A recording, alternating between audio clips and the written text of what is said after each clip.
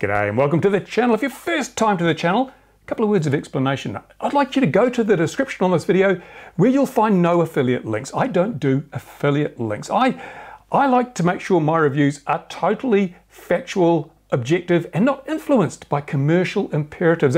If I had affiliate links in the description of this video, you might think that I was going to play down the bad things and hype up the good things in the hope that you would click on a link, buy the product, and I'd get some coin in my pocket. Well, it doesn't work that way here.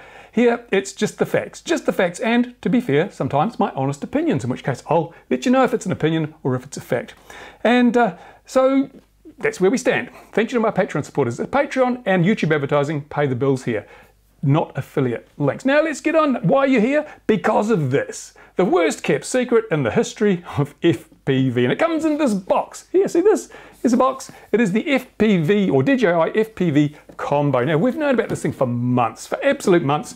And it is, as I say, it's one of the worst kept secrets in the entire history of the FPV industry. Everybody knew it was there. Everybody knew what it looked like because there were so many leaks, which I find amazing because to get my hands on one of these, I had to sign a 9-page NDA, non-disclosure agreement, and I had to hand over my firstborn child, both my cats and my wife is on loan as well, until they're sure I'm not going to spill the beans ahead of time. That's how NDAs work.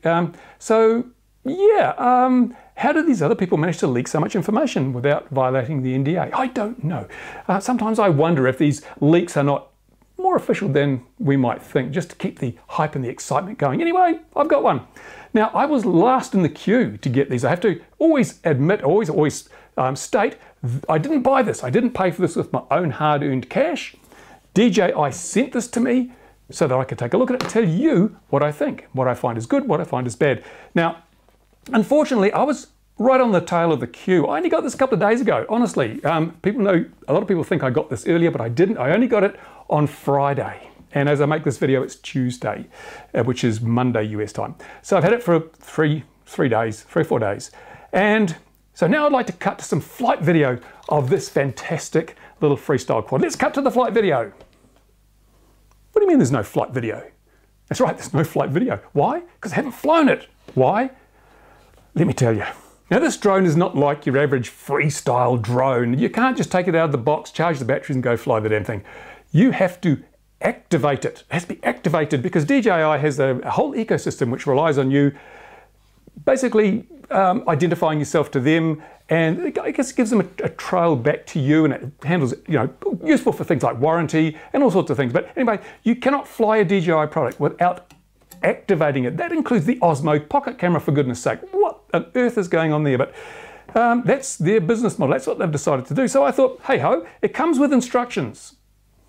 Yeah, the quick start guide is anything but. I have to say, as far as instructions go, it's terrible. I have never seen such poor documentation. I was really surprised because DJI has such a great reputation for making things easy. Well, in this case, it was far from easy. I went through step by step and did all the bits and pieces, and then you take your smartphone and you load up the app, and I got a special link to the app because you guys who weren't supposed to get the app before time, and so I get special access to the app, loaded it onto my smartphone, plugged everything in, and nothing happened.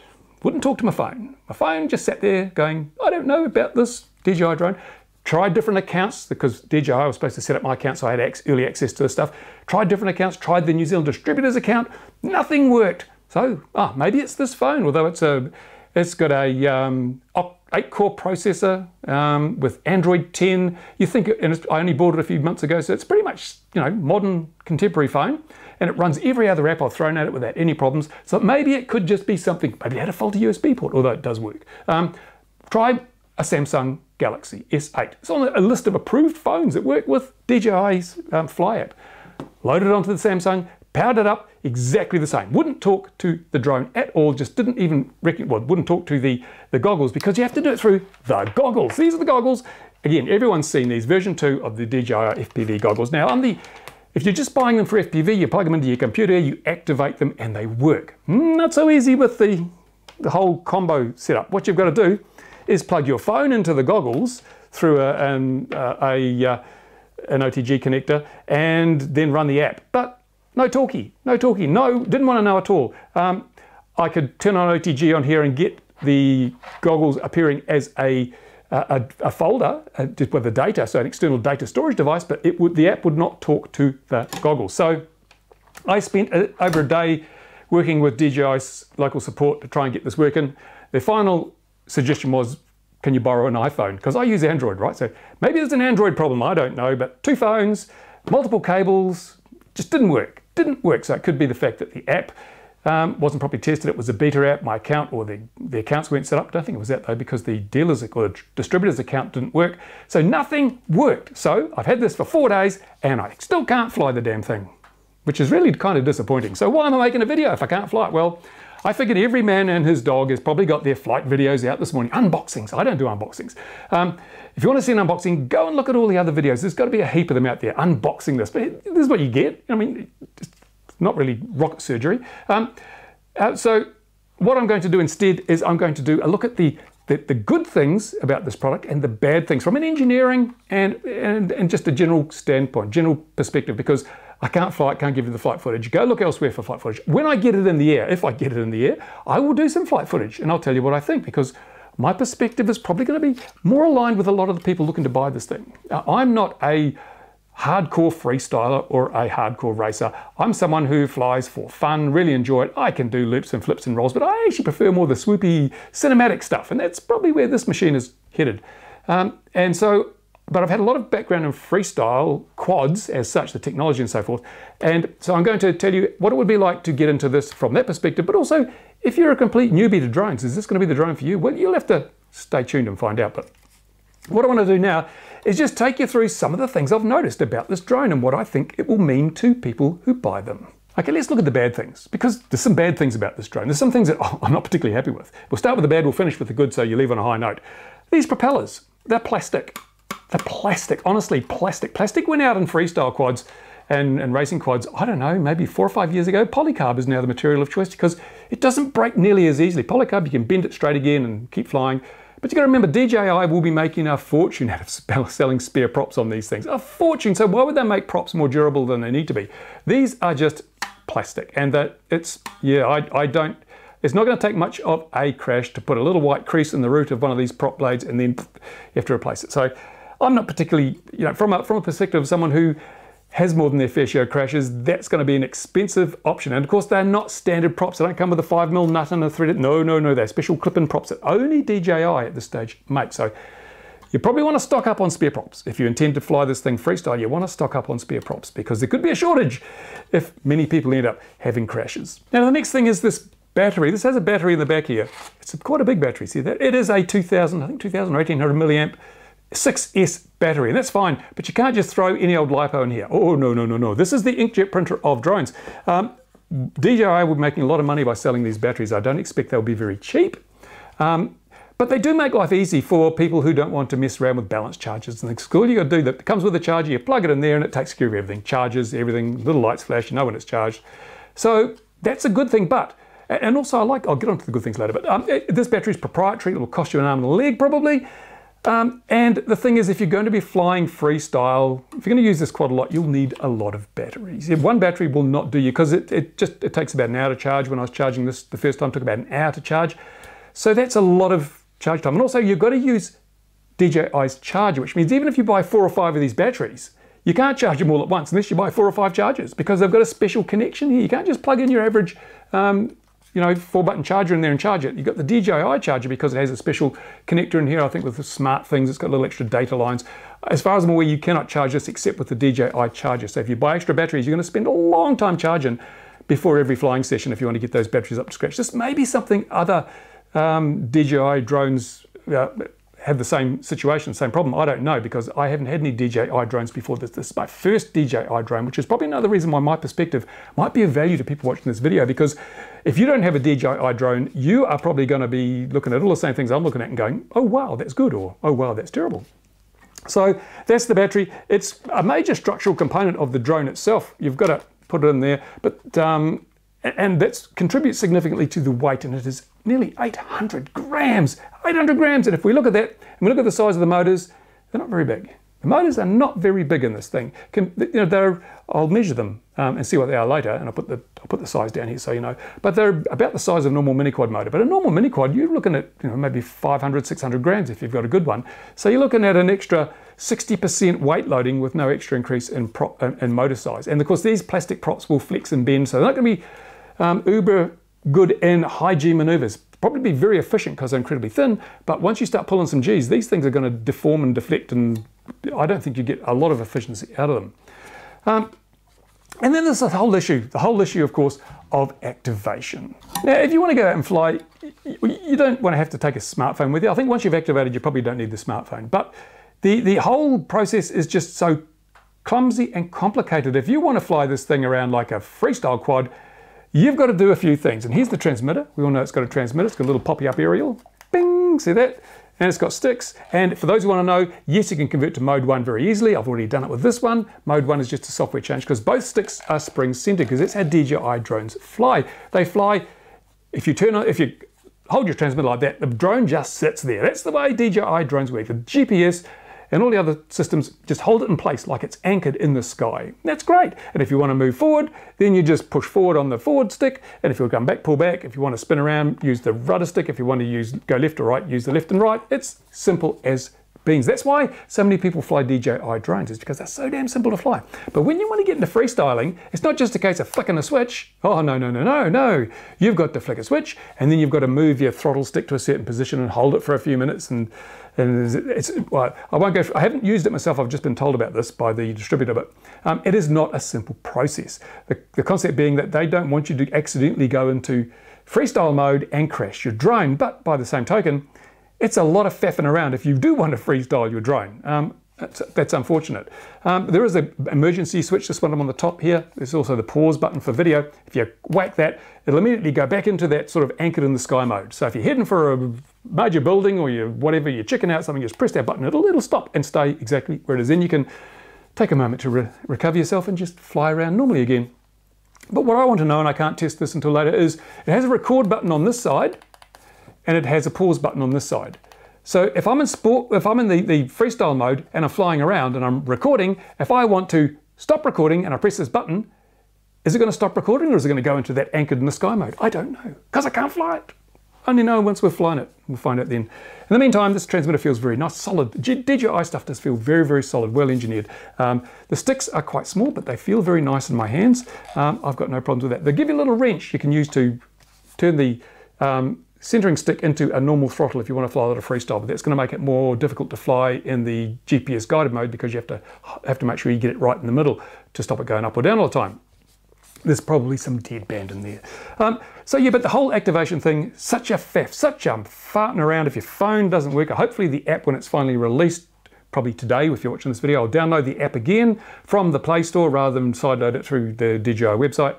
And then I'll try and set it up again if it goes. I'll try and get you some flight footage, but if it doesn't, I don't know where to go from there. That's for sure. And a lot of the control, of course, is done through the goggles, which is great, which is fantastic. So let's take another look at some of the positive features now that I've panned it so badly. Now, the most positive feature of this whole setup is obvious when you pick stuff up. It's not just built, it's engineered. DJI's engineers have put a lot of thought into building something that feels very, very high quality, substantial, robust, and perfectly made for the job. Certainly the transmitter feels fantastic. The drone itself is heavy, but these arms are super stiff. They are so damn stiff. Stiffer than any carbon that I've seen. Super stiff, hardly any movement in those at all.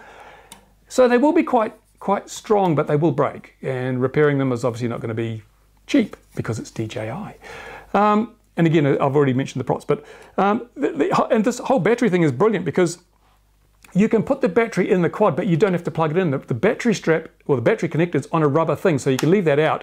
You don't have to worry about any parasitic draining the battery or whatever. You just leave it unplugged. It's totally safe then. That is really, really nice. I like that. It's a well thought out way of doing things.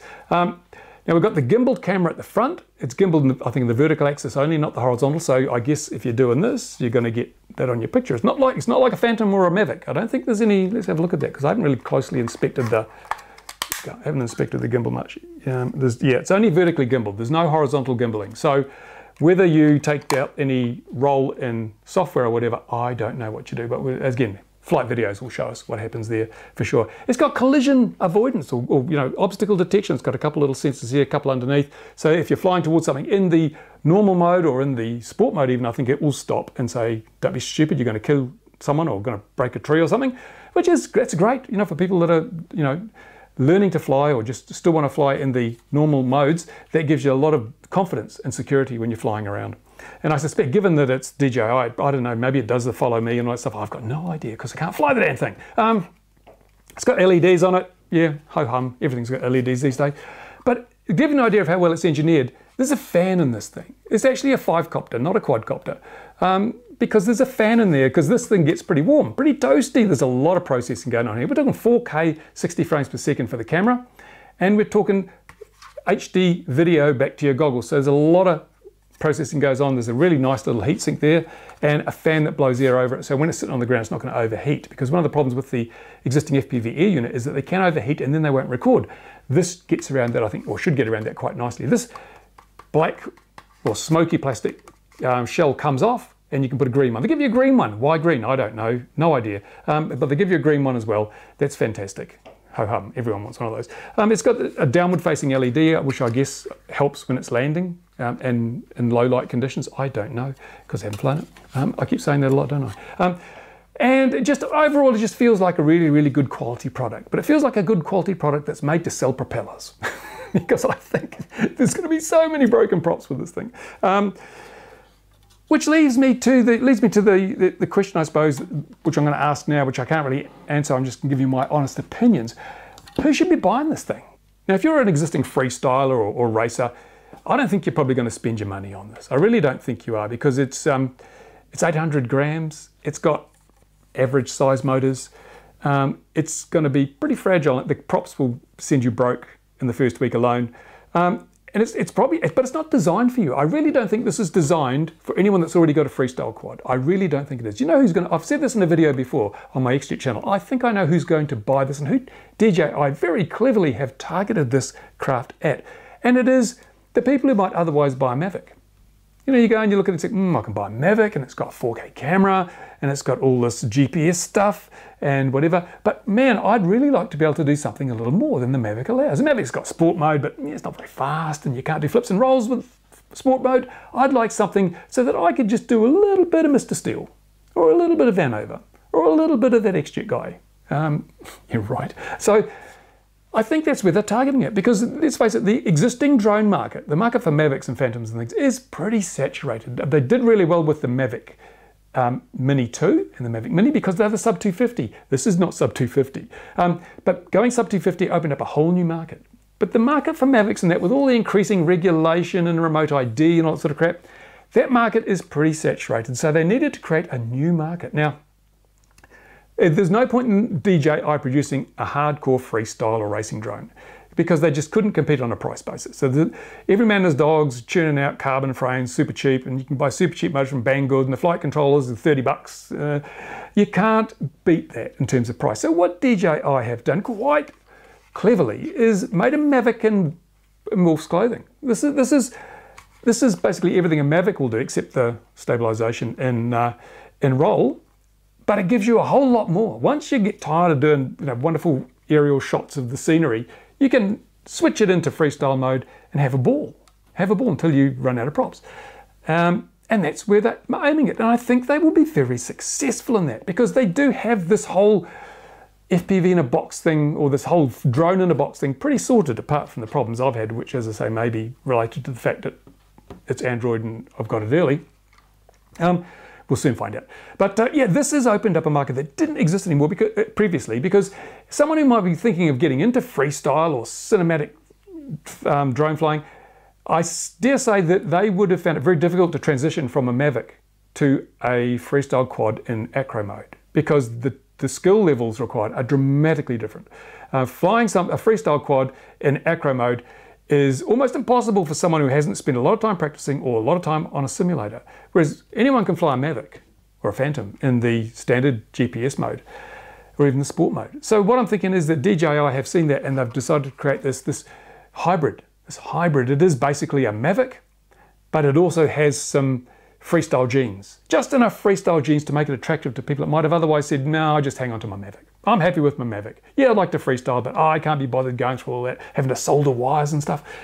Those people are probably looking at this now and going, ooh, my Mavic's fun, but that looks like more fun. Maybe I will buy this. And that's how they're going to open up their market. That's how DJI have created a whole new market that they will own. They'll own that market just like they really own the market for camera drones. You know, if you see a drone out there, 9 times out of 10, it is a DJI drone because they've just got the whole thing down pat. They've mastered the whole marketing, packaging, everything.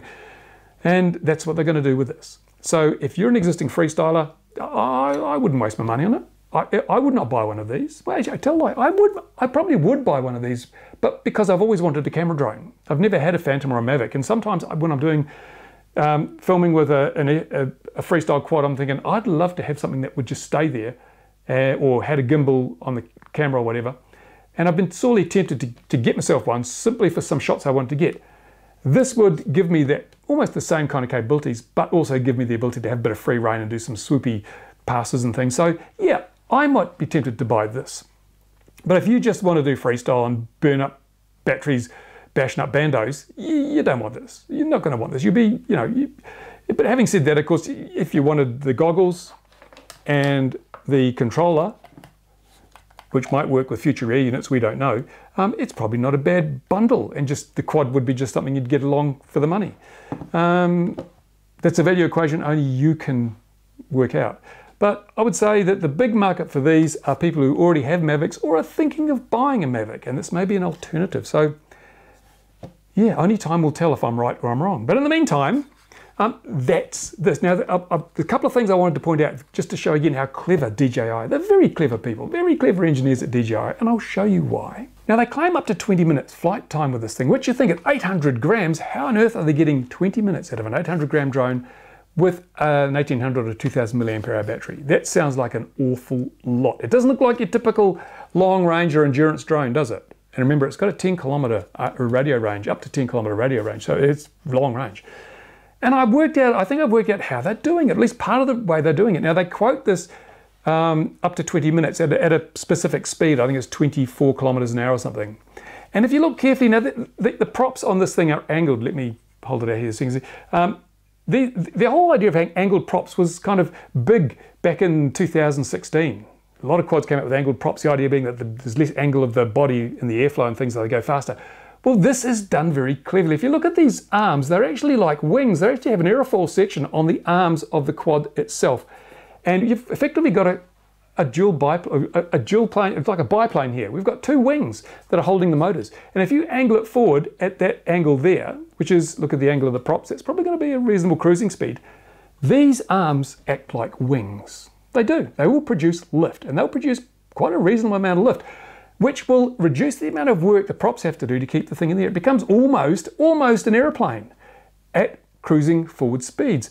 And so it was interesting to see that up to 20 minutes is at a forward speed, not in a hover, at a forward speed where these wings are adding lift. Now that is incredibly clever. That's a smart move on the part of DJI, because in a normal quad, we have the flat plate arms and the motors bolted to them. And when you angle it up, they're actually a wing pointing negatively, so they're actually trying to pull the quad down because they have a negative angle of attack to the airflow, which pulls the quad down, which means you've got to put more power in, which means they're not very efficient.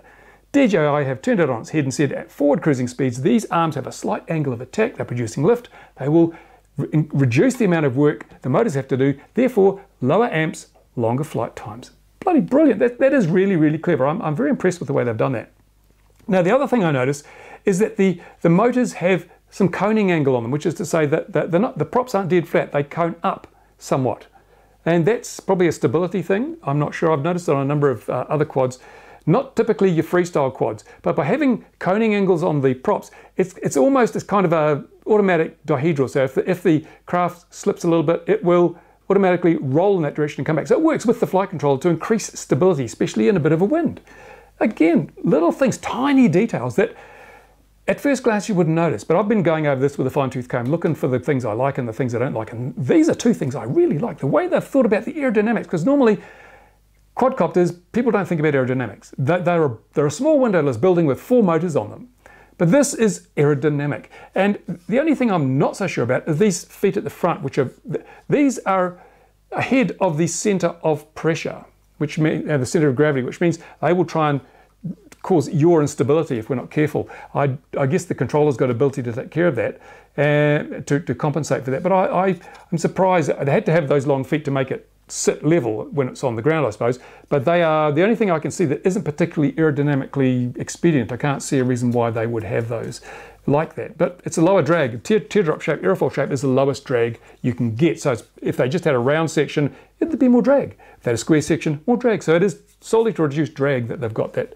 aerofoil shape on the verticals, I'm pretty sure. So that's my look at the DJI FPV thing. And you cannot understand how pissed off I am that I can't fly this thing because we've just had several days of beautiful weather and now it's supposed to rain for a week.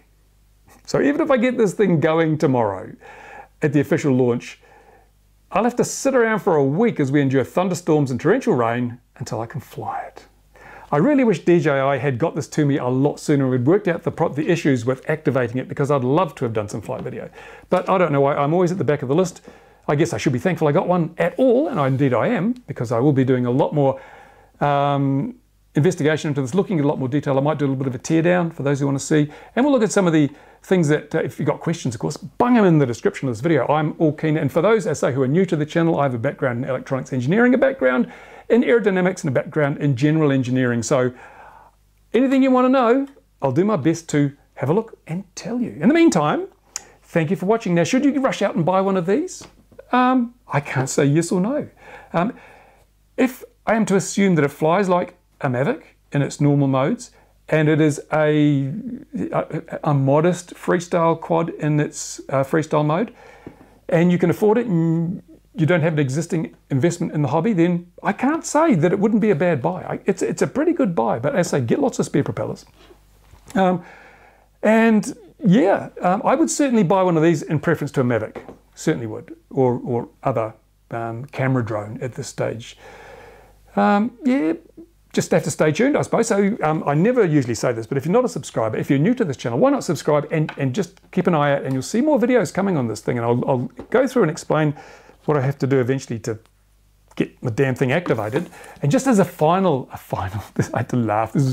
I actually laughed out loud when I saw this. Now we all know that the rules regarding drones are kind of crazy at the moment. They're being treated like lethal weapons, and you've got to register as an offender, and you've got to sit exams and all that sort of stuff. And it's crazy. These are, I don't know. But what they've done here in New Zealand is they've included a little brochure from CAA, our equivalent of the FAA or Transport Canada or whoever, CASA in Australia. They've included a little brochure, safety brochure, and I say little. Look at this. Actually, I hope the green screen doesn't go through the green screen. This is it. This is the little brochure that they've chosen to include. Look at the size of it. It's tiny. It's like, oh, if we have to, might as well. It's just unbelievable. Yeah. Anyway, but they did put it in there. Fair dues, they did put it in there. And while I'm on that, I think I have to say another thing. I wouldn't buy one of these to fly bandos for another very good reason. I live quite a long way from the local airport here. I can't fly this at the airport. Even if I could have got this going, I couldn't fly at the airport because it's an airport, and this has geofencing. Geofencing, for goodness sake. So DJI decided in their wisdom, you may not fly at an airport. You may not fly near an airport. In fact, my home is 3 or 4 kilometers from the airport, and I still could not fly this without unlocking it first. I mean, goodness gracious me. I think a word to DJI, if you're watching this, and I'm sure you are, because you wouldn't have sent this out if you didn't want to watch the video I made. A word to you, realize that this is a different class of machine. Now, a lot of freestyle action happens below 100 feet. Most of it happens below 80 feet. So instead of geofencing and saying you cannot fly here because it's within this area close to an airport, why don't you just say you can fly here, but you have a maximum altitude of 80 feet. Now, 2 kilometers from an airport, there will be no manned aircraft at 80 feet. I can guarantee you that, unless they've got bigger problems than a drone. So if you want to sell this to a group of people that want to freestyle in parks and things, and many parks are within a spitting distance of hospital helipads and airports and things, and it's quite safe to fly there, alter your geofencing on this craft only, and only in the freestyle mode, so that you can fly up to 80 feet above the ground in freestyle mode, regardless of well, how close you are to an airport, or at least make the little boundary just a few hundred yards around an airport so that people can fly these things safely without being constrained, because there are so many places around the world now where you can't fly any DJI drone because there are just airports and helipads everywhere. And if you want a mass acceptance of this, you have to let people fly it in places where it is safe to do so. So change your geofencing. I cannot fly this at the airport. I cannot fly it in the parks around my home, even though it's totally safe and even though I'm legally allowed to. DJI says, we know better and we're not going to let you. That's not good enough. That's not good enough at all. Because remember, if I don't have my smartphone, I can't, if it's not talking to it, can't even change any of that, can't request any clearance to fly. No, sorry. Another thing I'd like to check is someone told me, I haven't seen any notification of it in the documentation, that this says ADS-B in. I don't know. I can't test it until I get it activated. So that's it. I will leave you with that. And as I say, there'll be many more videos to come on this thing. If you want to see them, go to the comments. Tell me if you want to see them. Thank you for watching the video. And as I say, if you want more, just stay tuned. There will be more. In the meantime, thanks to my Patreon supporters, you make it all possible. And now I will go home, edit up this video, and continue trying to get this damn thing to talk to my phone. Or any phone. I don't have an iPhone. I'm not a rich YouTuber. I'm only an Android YouTuber. Bye for now.